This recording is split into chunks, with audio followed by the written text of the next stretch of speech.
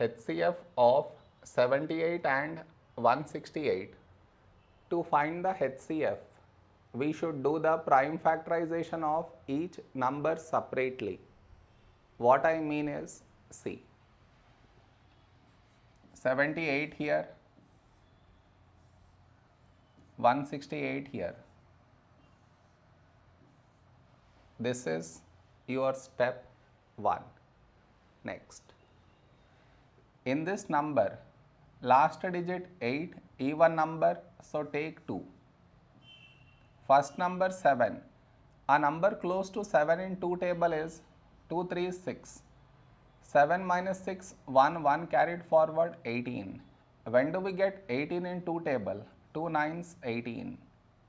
Now last digit 9 not even, so this number is not divisible by 2. Next prime number 3. To check divisibility by 3, for that we should add the digits. 3 plus 9, we get 12. Is 12 divisible by 3? Yes. So this number also divisible by 3. So take 3. First number 3. When do we get 3 in 3 table? 3 ones 3. The other number 9, when do we get 9 in 3 table? 3 3 is 9.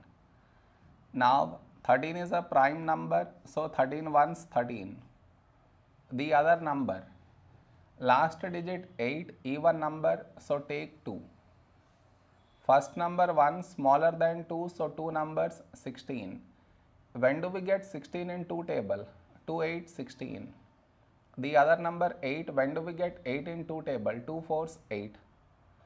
Now last digit 4, even number, so take 2. First number 8, when do we get 8 in 2 table? 2 4s 8.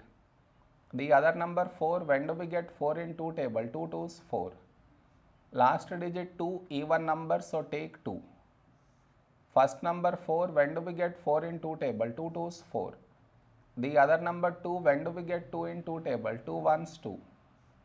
Now 21 is 3 7s 21. 7 is a prime number, so 7 1 7. Therefore, our HCF